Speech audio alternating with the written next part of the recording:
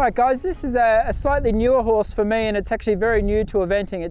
She's done a little bit of jumping in Europe, and I've just started introducing her to some cross-country exercises.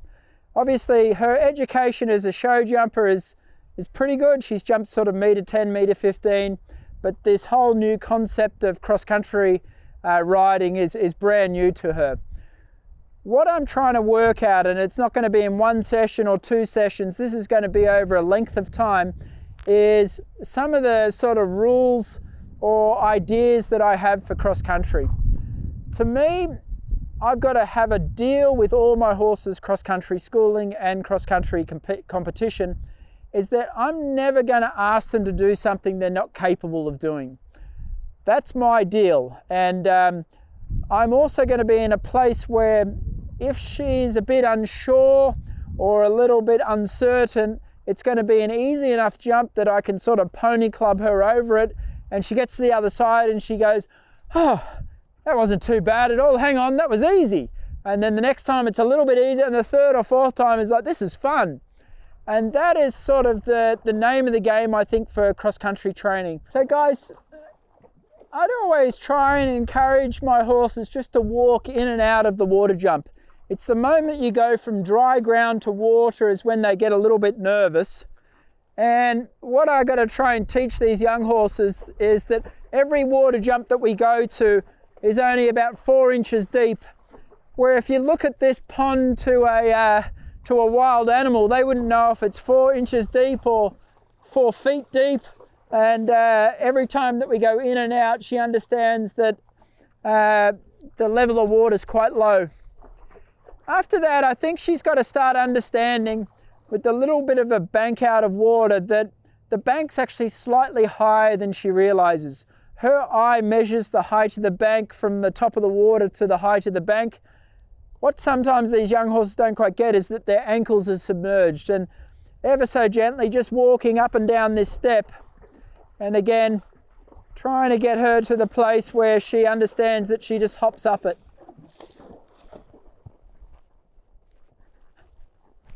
And I love doing this exercise in walk. It just gives them a real moment to read the fence, to understand it, and if they sort of miscalculate the height of the jump, they sort of just trip. They don't sort of stumble or fall over. Grab some mane. And just to give you some feedback, I'd always go up the bank before I go down the bank. I think horses find it easy to go up, and then going down, she's a little bit unsure, but I'm not going to represent. And she's pretty good, but she leapt in a little bit. I'm going to do it a couple more times till she learns just to lower herself into the water just gently.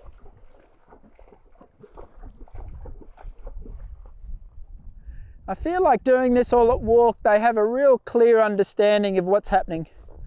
Good girl.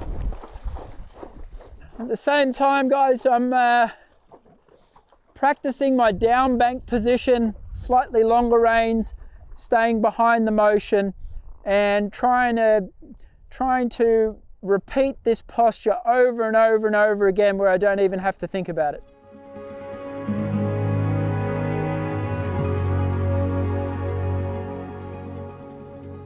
Right guys, I think with this green horse what would be smart to do is sort of a little bit of a mini course out on cross-country schooling. I'm going to pick out a bunch of easier forgiving type fences, and for this type of exercise I'm more concerned on how the horse is traveling between the fences, trying to get it to sort of look up and look for its fences. This girl travels with her head a little bit low, so I'm just going to gently try and encourage her ears to come up, her nose to come out. I'm not going to get too worried about what lead she's on, and I'm going to encourage just smoothness between the jumps. My gut feeling is I'm going to be hovering around novice training speed, trying to just gently encourage her to jump the fences out of stride. I'm also got to be ready to react to see how she reacts to like the trees and the spookiness, or there's some other horses here that she might pay a bit of attention to. So it's all these little factors that I'm going to try and work on. And again, this will go towards how I'm expecting her to compete. How am I going to expect her to be at the show? Is she going to spook at the jump judges? Is she going to be a bit nappy or forward thinking, or vice versa? Is she going to get really excited and clear out? And I'm just going to really work hard at her rideability and her balance, and maybe we'll do this with a more experienced horse in a moment, and this horse will probably jump some bigger fences and go at a higher speed. But we'll just give this girl a go around 10 or 15 fences. So one thing to remember, guys, is horses aren't mind readers. And this horse, there's a bunch of jumps in this field, and she doesn't quite know which one we're going to be heading towards next. So I've got to be super obvious. I'm going to try and get this brown and tan one here.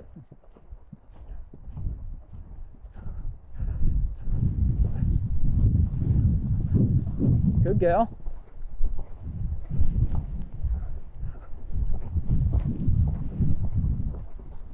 Very good. Now just easy. Steady her a bit and try and lift her frame a little. Well done. Trying to encourage a little bit of a gallop now, like she would at the show. Take on these two slightly bigger fences. Add a little more pace. Good girl. Again, little pace. And a little bit of a turning exercise now. Just gently seeing if I can steady her. Ask for a little bit of a turn after this jump. A good girl. Not going to worry too much about her lead.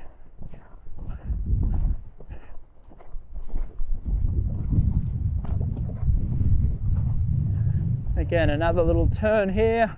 A little bit of a surprise jump. Get in a little deep. And then maybe we'll do 2 more fences and trying to make these last 2 fences as smooth as we can. Maybe heading up a little more towards sort of training level speed. And keep her straight, lifting her frame up. Ask for one with a little bit of pace. Saw a good one there. So guys, I want you to try and relate today's exercises with your own horse and your own training facility. What I'm trying to create here with my horse is bravery and this feeling that she's going to take on fences without her knowing where she's exactly going.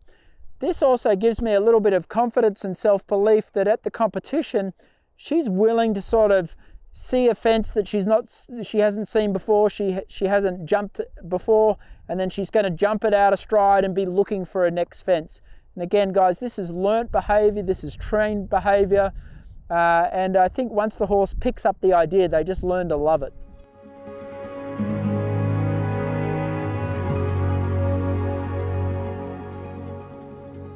So this is Morris. He's a little bit further along than the last horse. He's at the preliminary level, so he's probably 1 or 2 years ahead of Vivian in his training. He's a big, bold, brave horse. I love him. He feels like he'd jump over a bus if he had to.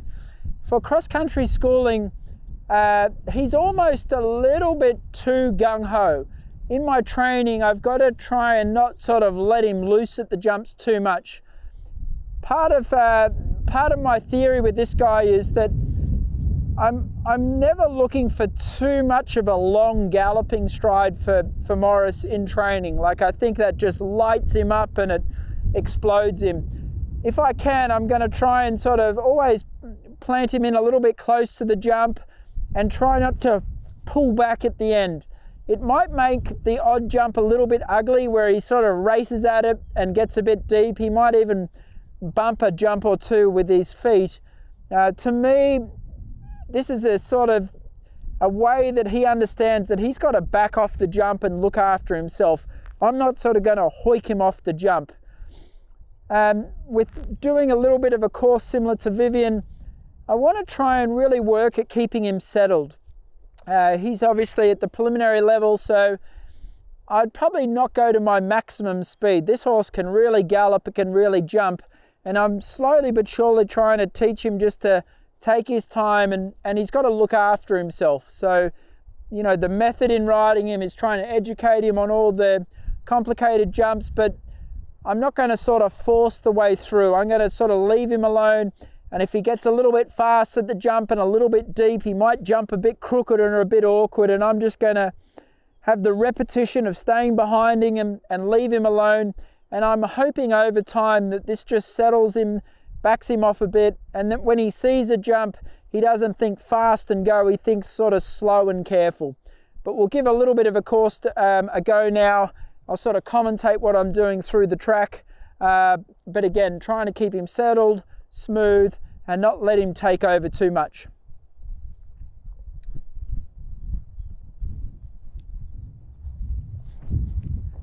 So again, I don't think it does him any good if we just go really, really slow. We've got to try and sort of take him to a little bit of his limit where he's rolling along a bit.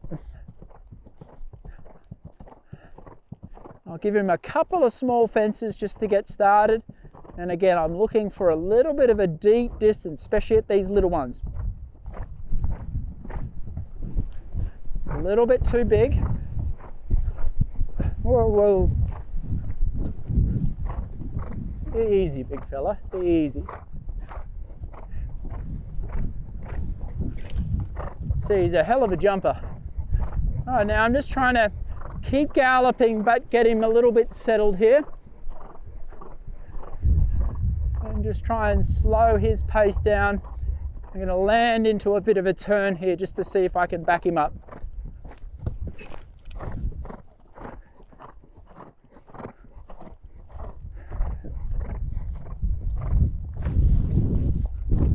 We did one right turn, one left turn.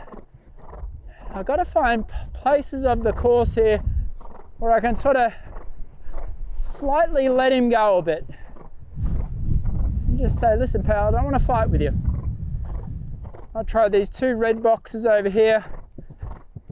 I'm going to jump them out of stride, but not trying to not get a big fast distance. So just easing off here. Good boy. And again, easing off. You can see now he's just starting to take a breath. Again, trying to just coast a little bit here.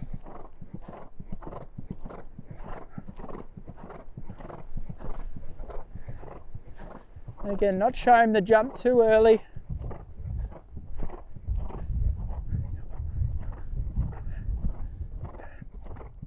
You can see that more and more I do with him, the more and more settled he's getting. He's getting a little bit tired, which is just perfect. We'll give him one more fence and then give him a break. Whoa. Good boy. Hey.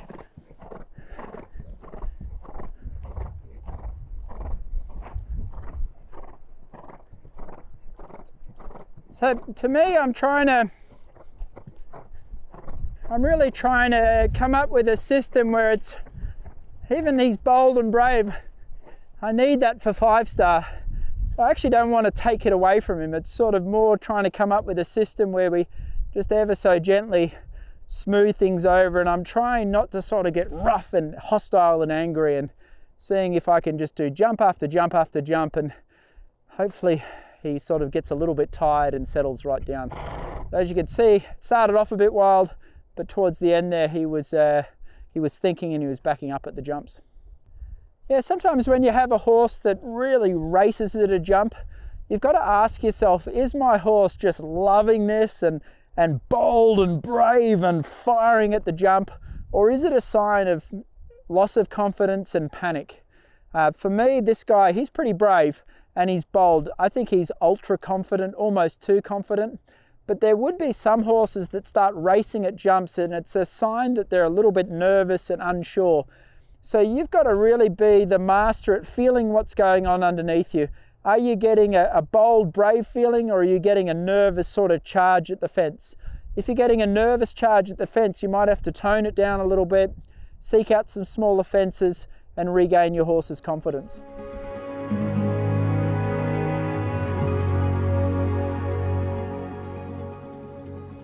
So in this girl's limited experience as a cross-country horse, she's never seen a jump in the water. Obviously, I've jumped a fence like this out on the grass pretty well. It's a narrow fence, but the real challenge with this jump is that it's actually submerged in the water. The takeoff's in the water, the landing's in the water. It's quite a unique experience for a very, very green horse. For me, teaching this horse to jump it the first time, I'm going to come on quite a long approach, have plenty of leg on, and I'm going to expect the unexpected. I'm deep in my heart, I feel like at the last stride she's going to go, whoa, and I'm going to try and stay behind her. If she goes 2 inches to the right, I'm going to take her 2 inches to the left. If she stalls, I'm going to spur her. I'm going to try and find a way to get the job done. Even if she sort of really slowed down and I had to pony club her over it, I think that's better. Once she sort of gets over it once, the second time will be a little bit easier.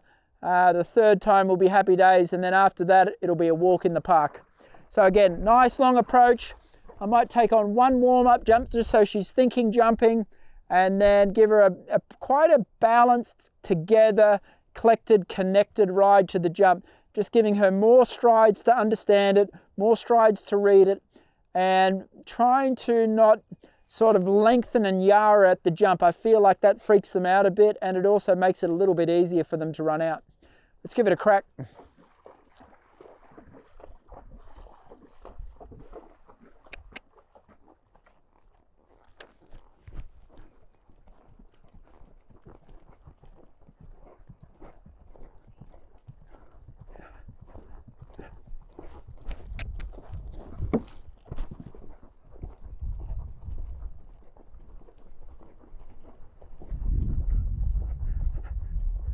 All right, so back here, I'm trying to get her eye on this jump. I'm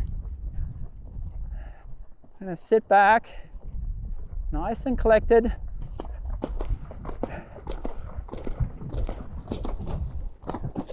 She actually jumped that really well. That a girl. Might be slightly harder the other way, where the jump is very close to the entry. It sort of almost looks to me like she'll jump in and do one stride in the water, then hop it off. And again, a little bit balanced back here, a little bit steady.